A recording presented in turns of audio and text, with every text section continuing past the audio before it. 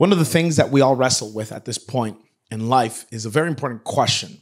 And this very important question, and once you really hear the question, and it's going to pop on the screen, you'll understand that it's a big deal. The question that our generation is mainly wrestling with is an old question, but has become a very fundamental question in our specific time right now. And the question is, who am I? Right. Who am I? It's an identity question. Who am I? This has become one of the most asked questions, specifically now in our generation, where there's so much confusion, so many narratives to follow. There's a lot of division in our world right now, different voices with different ideas, different things and concepts and worldviews. And because of all this, the question, who am I, has become a question that we must, as believers, as Christians, Christ followers, this has become a question that we must pay attention to. Right. Some people anchor their identity on a job, a title, a career. Other people find their identity on a number in their bank account. Someone say, amen, hey, make it rain. Yeah. Others find it on their race, while others find it on their sexuality. Wow. Others, they find it on their relationships. So if I'm friends with this type of person, this builds my identity. If I'm friends with those types of people, this is my... Some people even base their identity on the neighborhood that they live in. Wow. We find our identity in so many things. We are in a desperate moment in our generation where people are thirsty or craving to anchor their identity on something. Wow. Right. And this is why this one question, who am I, is such an important question for us as Christ followers to really ask.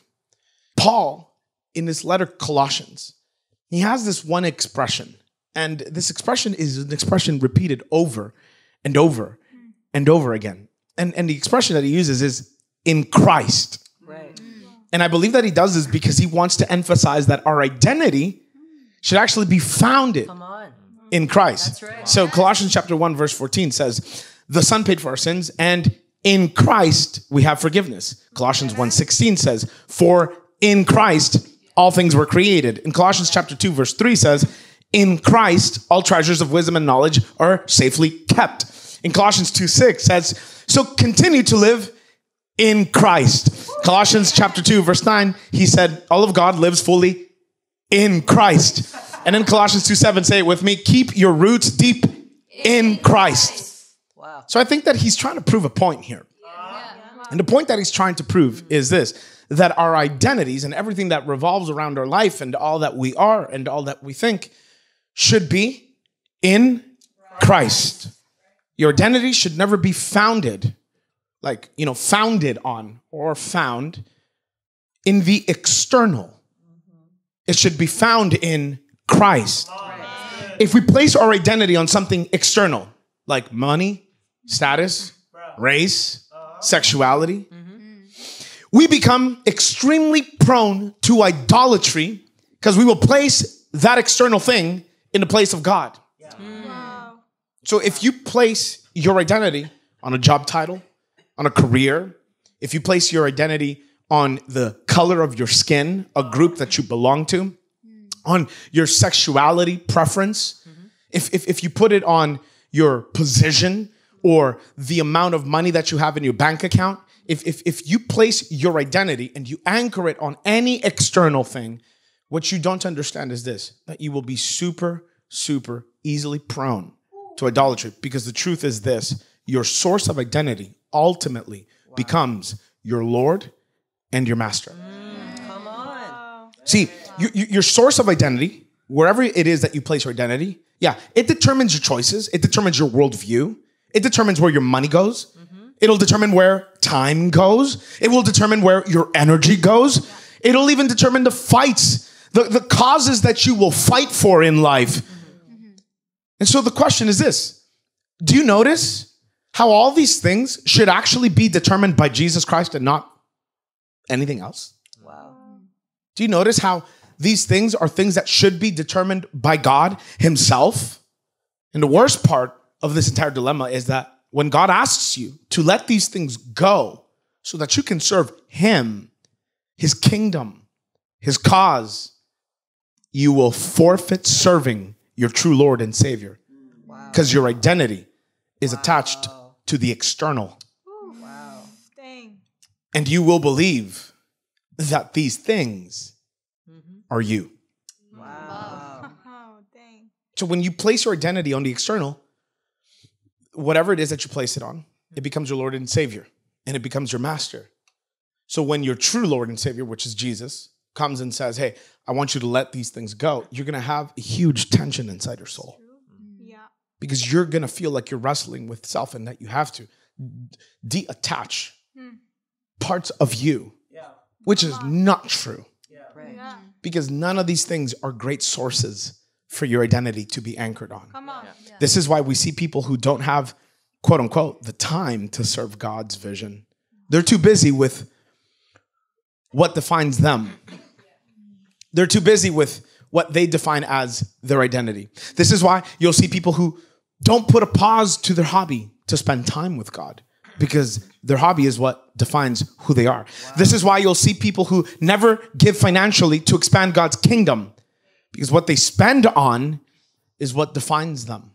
Their money defines them. Wow. Dang. And by the way, I just want to say something, that we're going to be taking a missionary trip, our first missions trip to Honduras, August 2021. Yeah, this is our first missionary trip. And do you know why we can make this missionary trip? We can make it because you have been partnering with us for the past couple of years, financially giving faithfully, and you've been generous.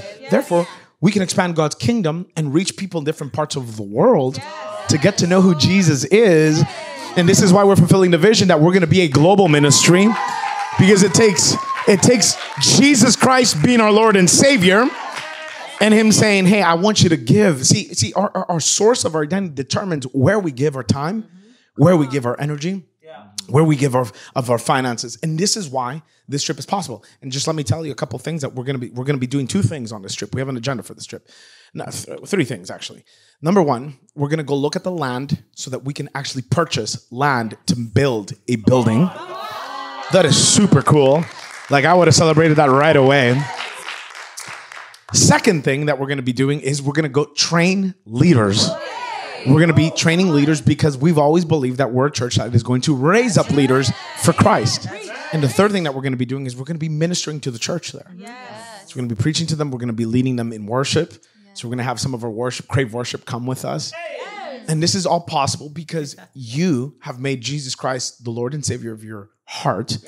And not only that, but he's become the source of your identity. So therefore, since money is not the source of your identity, and Jesus is, when he says give, you've given faithfully. And because you've given faithfully, we're giving to a vision, we're giving to a cause, which does not belong to us. It belongs to our Lord and Savior. Amen. Now we can expand his kingdom, minister and reach souls, not just in Canada, but around the world. And let me tell you, there are campuses that we're going to start planting in Jesus' name everywhere. Amen. I'm believing, hey, listen, I'm not lying to you when I say this. Different parts of Canada, someone say amen. They're coming. We're going to plant in the United States.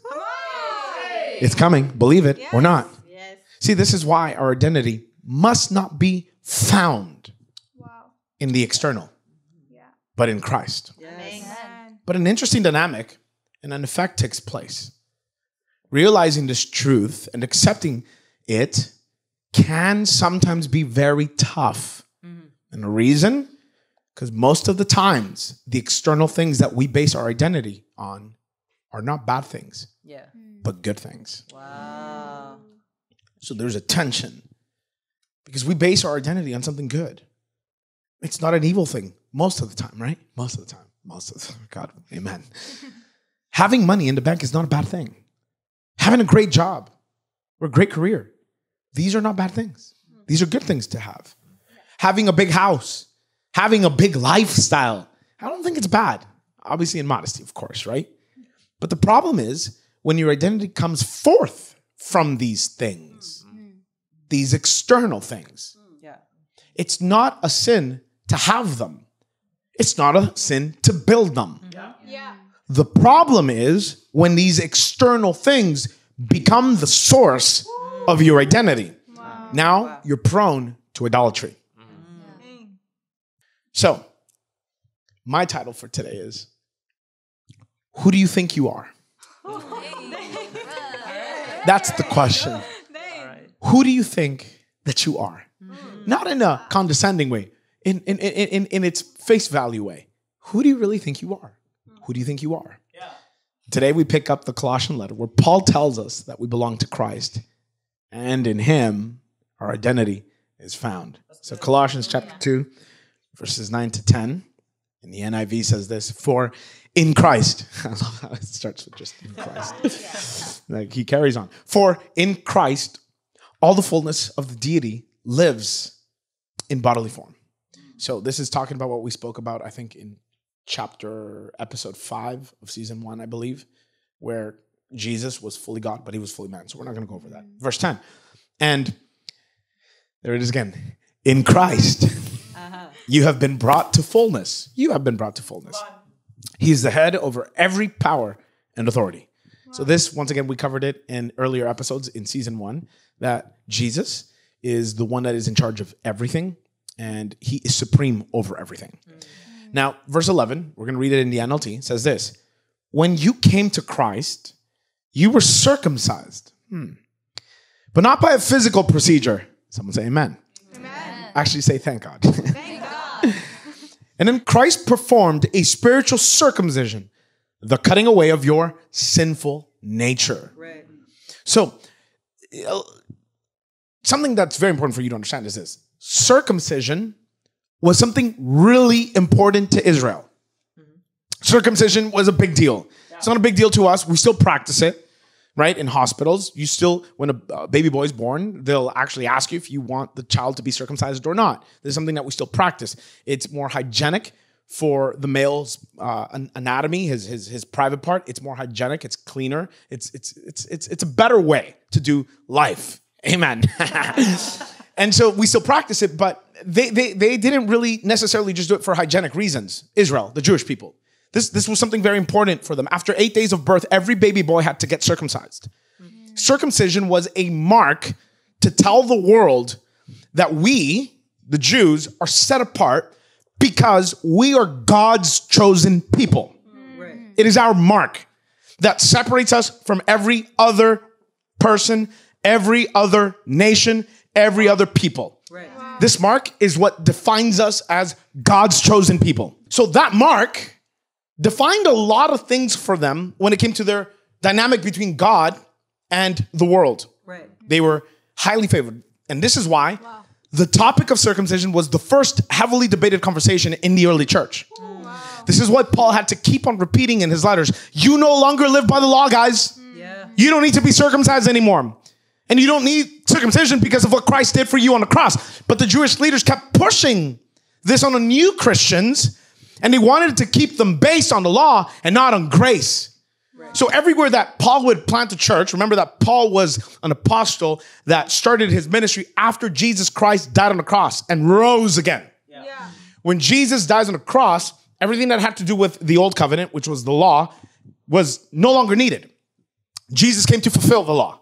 And so everything that needed to be done, Jesus is like, I'm going to do it for you, and I'm only going to do it once, and once for me. Doing it for you is enough. So he fulfills the law. Now, after Jesus Christ resurrects from the dead, we enter what we call grace, right. Where it's no longer based on what we do to get God's approval. It's now based on what Jesus did. Right. So Paul starts his ministry after this old covenant passed and the new one begun. And Paul's taking the gospel to the Gentiles, not Israel, not Jewish people, everybody else that is not a Jew. And he starts planting churches, raising up leaders, and doing all this crazy ministry stuff. And everywhere that he would plant a church, the Judeo-Christians would follow. All the Jews that had become Christians would follow Paul. And they would do this so that they can convince the new baby Christians, the Gentiles, the new baby Christians, even the new Jewish Christians, hey, Christ is good, grace is good, but you need a little bit of law. And so they were trying to convince every single person that became a Christian through Jesus Christ and by grace, you must get circumcised. And if you're not circumcised, like you have Jesus, good, but you need circumcision. Jesus plus circumcision. If you don't have circumcision, So if it's Jesus plus no circumcision, you are not saved. See that mindset? We carry that mindset too. We just don't call it circumcision. We call it performance. We call it measuring up. We call it not good enough. We call it shame. We call it unforgiven. We call it I'm too dirty. I'm not holy. We call it all these things. The truth is this: Jesus plus nothing equals everything. It's not Jesus plus this. It's not Jesus plus that. It's not Jesus plus performance. It's not Jesus plus moral behavior. Not Jesus plus I'm measuring up. It's not. It's just Jesus. Someone say, just Jesus. Just Jesus. And so Paul had to fight this everywhere. That's why when you read Galatians, he says something very interesting. Galatians is the most like raw letter that you'll ever read from Paul. I love Galatians. It's my favorite book. Probably one of my favorite books. He says, who fooled you? Why are you guys being, in some translations, he used the word stupid. Why are you guys being so foolish to start with grace and then end up going back to the law? Yep. And so this is why Paul says in verse 11, when you came to Christ, you were circumcised, and it's quote unquote here, but not by a physical procedure. Christ performed a spiritual circumcision, which was the cutting away of your sinful nature. Wow. So circumcision was the literal cutting off of the flesh. So every male penis has a bit of flesh that overlaps it. And some of that flesh is at the tip. Circumcision's cutting that flesh that covers the male organ, the head of it, and it's cutting that little piece of flesh off so it's no longer covered. It's more hygienic this way. So this circumcision that the Judeo-Christians were trying to get people to do was literal. It was cutting off of the flesh. So imagine you're like a 32-year-old guy that comes to Christ and it's like, you got to get circumcised. I'd rather stick to my other faith, right? Thank you very much. Yeah. But after Christ died, so the literal circumcision was cutting off of real flesh.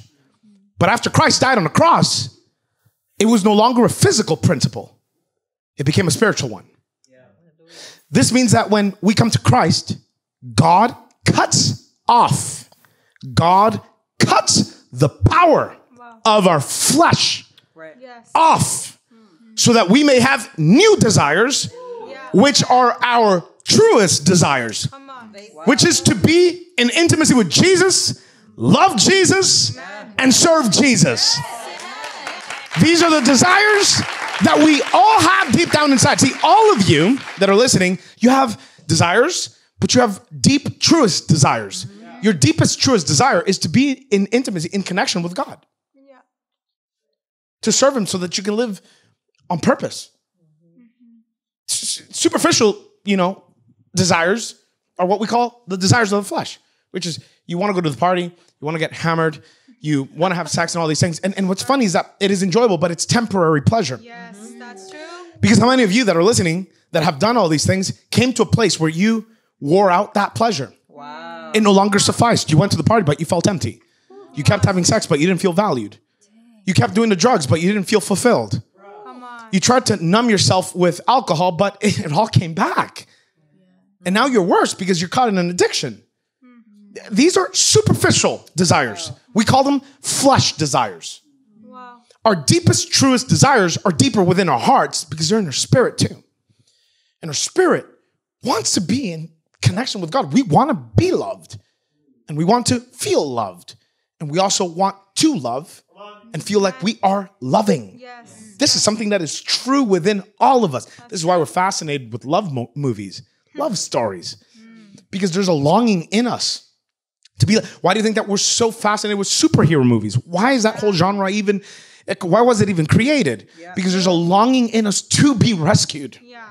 Wow. Because these are our truest, deepest desires. Right. Wow. And so when we come to Christ, we get a spiritual circumcision, which is Paul's way to put a picture in their heads that when you come to Christ, God cuts the power of your fleshly desires. Wow. And Paul then speaks of these fleshly desires in Galatians chapter 5. And I'm going to read a couple of verses above before he lists them so that I can give you context. Galatians chapter 5, verse 16 to 21 says this. So I say, let the Holy Spirit guide your lives, that you won't be doing what your sinful nature craves.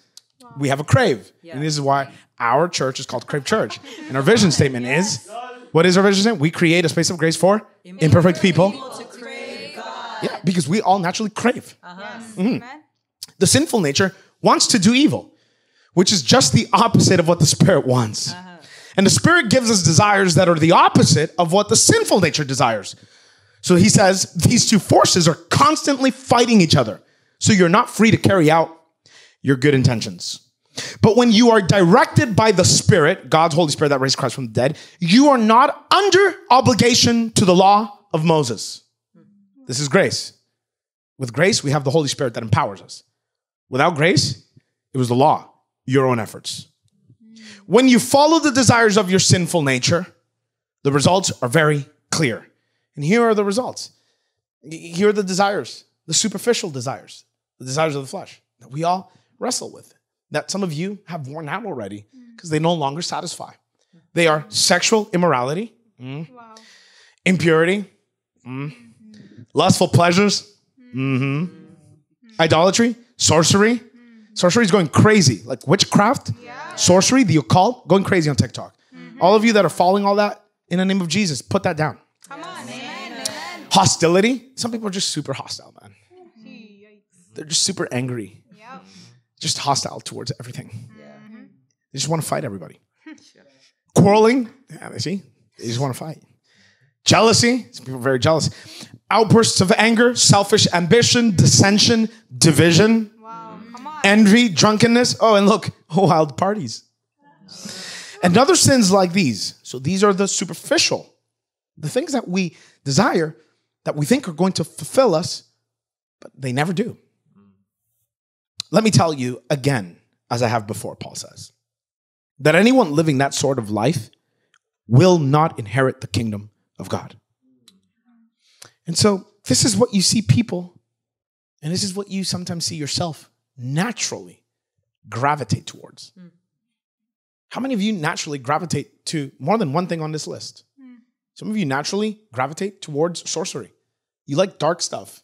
You like watching dark things. You like witchcraft. You like the occult. You like magic. And I get that. Because when I was a kid, I was drawn to that naturally. That's a flesh desire.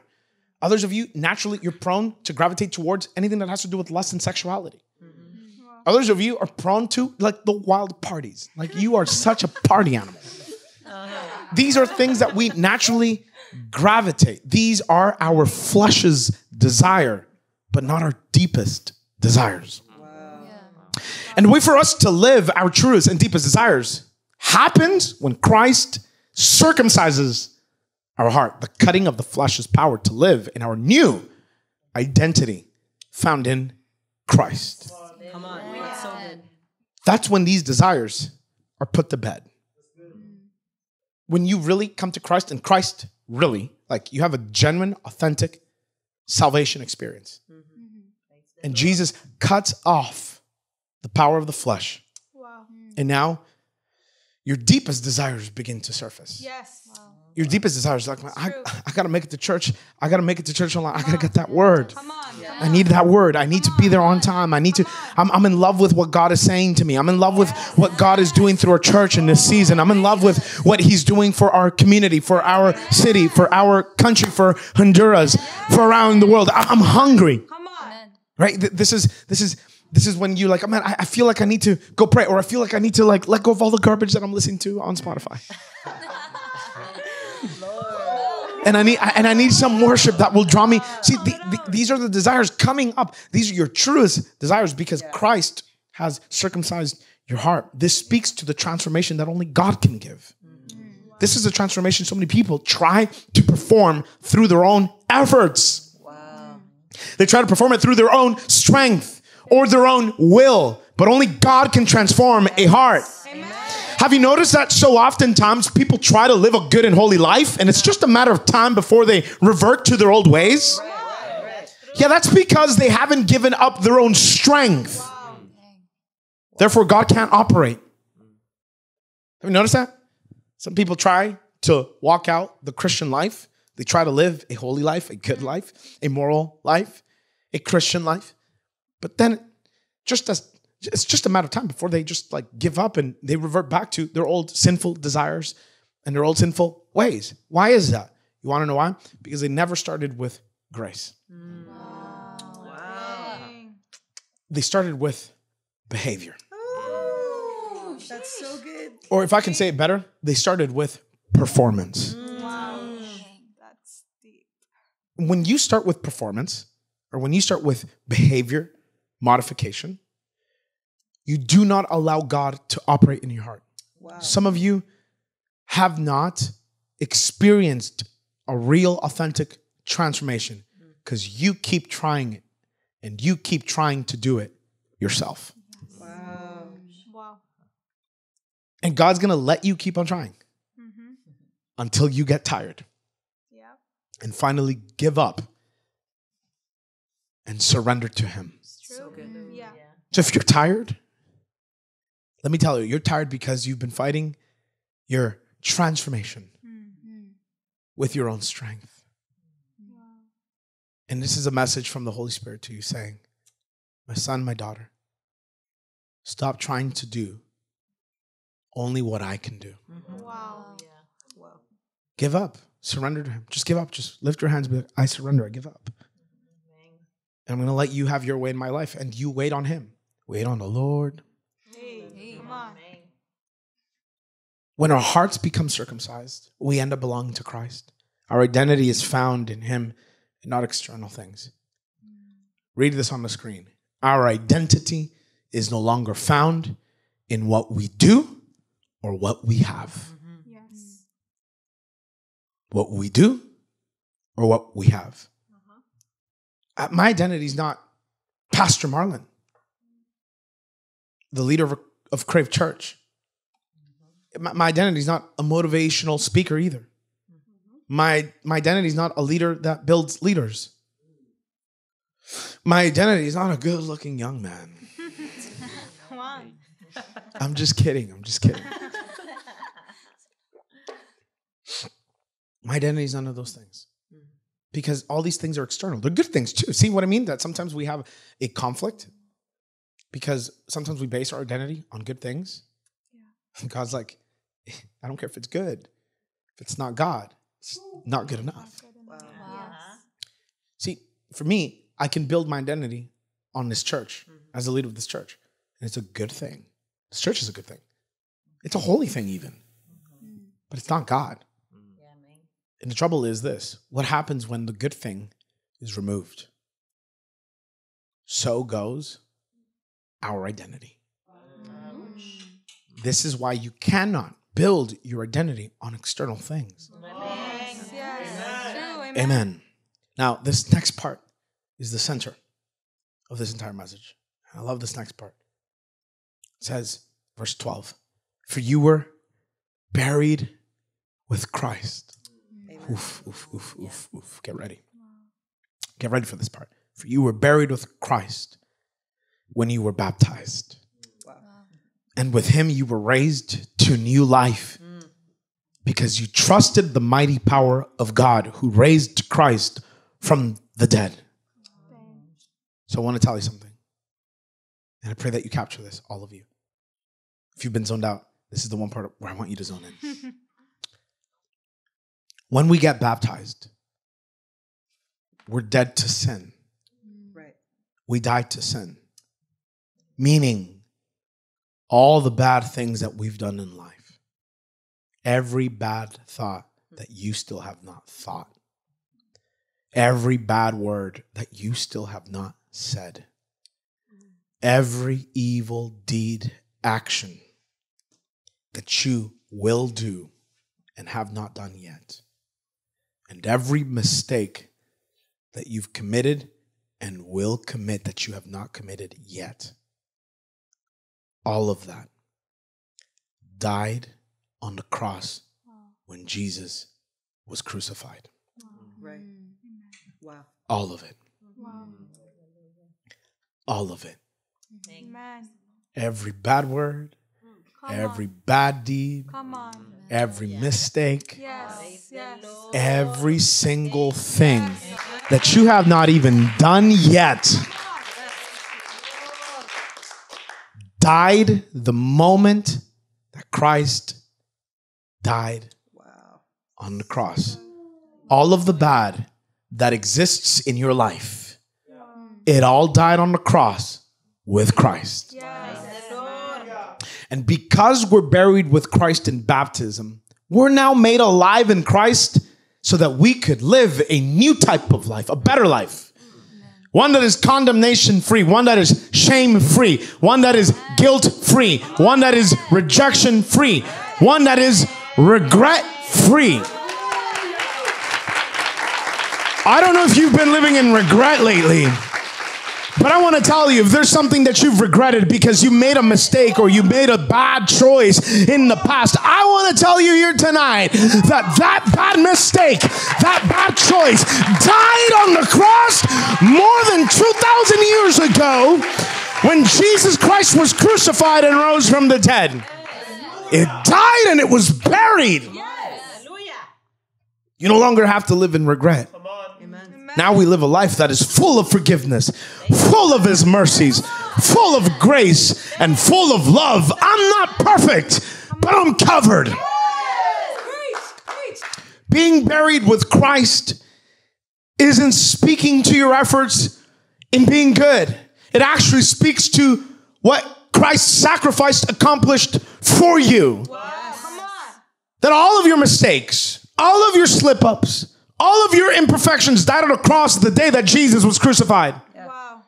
Since that day, all of your sin and all of your shame was dead to God. Wow. So when is it going to be dead to you? Wow. Come on. Dang. Wow. All right. Christ buried it. Come on. It died. Come on. God's not looking at your mistakes. God's not looking at your imperfections anymore. God's not looking at your slip-ups. God, even the future ones, God's not looking at them. He's not paying attention to them. They all died. The day Jesus Christ died, they died.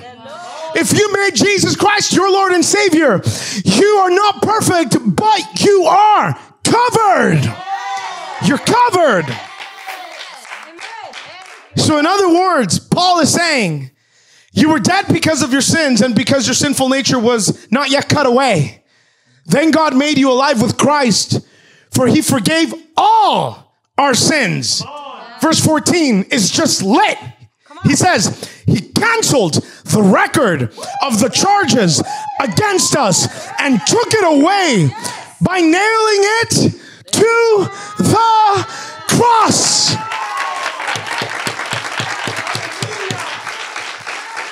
No hater, no critic can say, ha, gotcha.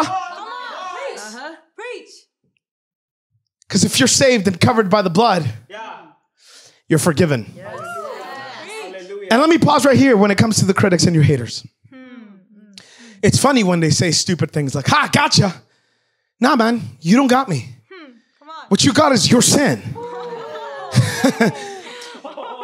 Because the same people that criticize are the same people that live in a human body just like ours. We're all flesh. We're all imperfect, in the need of a Savior. I don't care how holy people may appear to be. Wow. And this goes for me too. Don't you ever place your eyes on me. Yes. Don't you ever place your faith on a leader. Come on. Because we're flesh, just like you. We're in need of grace, just like you. We're in need of forgiveness, just like you. We're in need of the blood, just like you. We're in need of mercy, just like you. We need God's love, forgiveness, grace, and compassion, just like you. We're all equal. Wow. So next time someone says, well, look what you did. Be like, let's look at your laptop history to see what you did. Because the truth is that at the end of the day, we're all imperfect people. Amen. That's true. So to me, it's insane that people don't want this. This is such a crazy deal for us. It only favors us.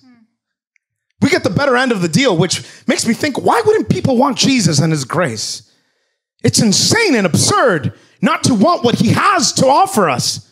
His offer is crazy. It's 1,000%. It's 1,000%. We 1,000% get the better end of the deal. We take his perfection and his grace, love, forgiveness, and he takes our sins, mistakes, and slip-ups.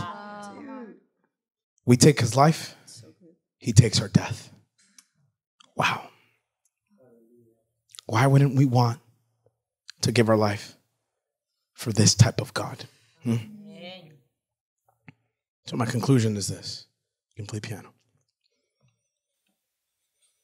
To me, and to so many Christians around the world who have understood this truth, this revelation, this gospel message, this is the reason why we've built our identity in Christ and not on the external.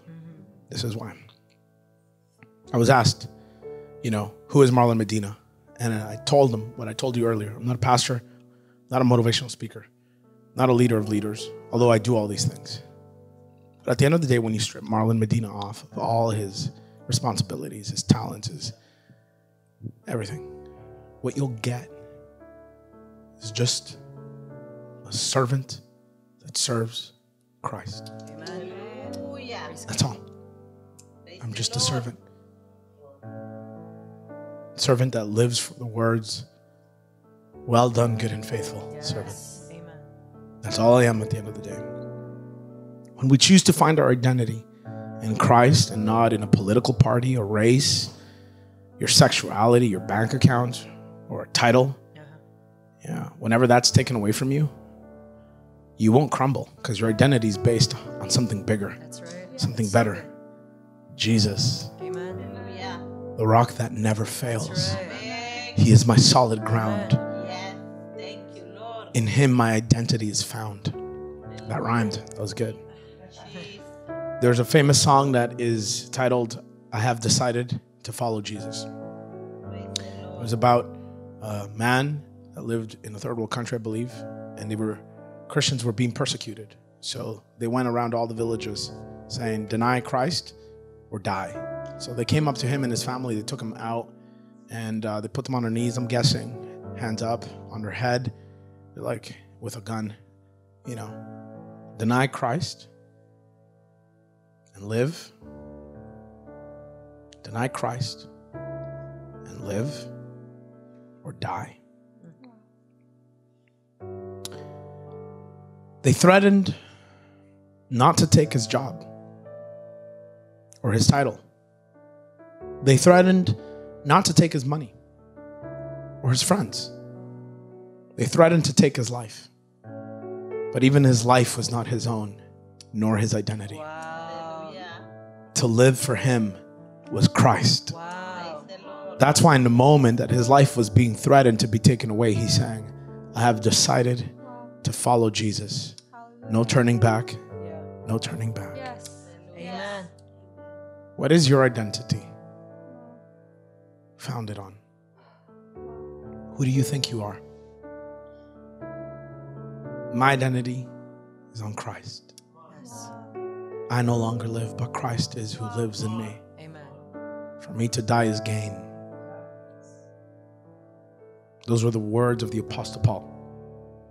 He had died to self.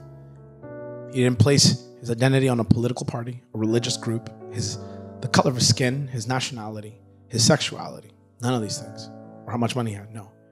His identity was on Christ because he was grateful for what Christ had accomplished for him. That even though he had not repented yet, Christ chose to die for him That's right. anyway. Wow.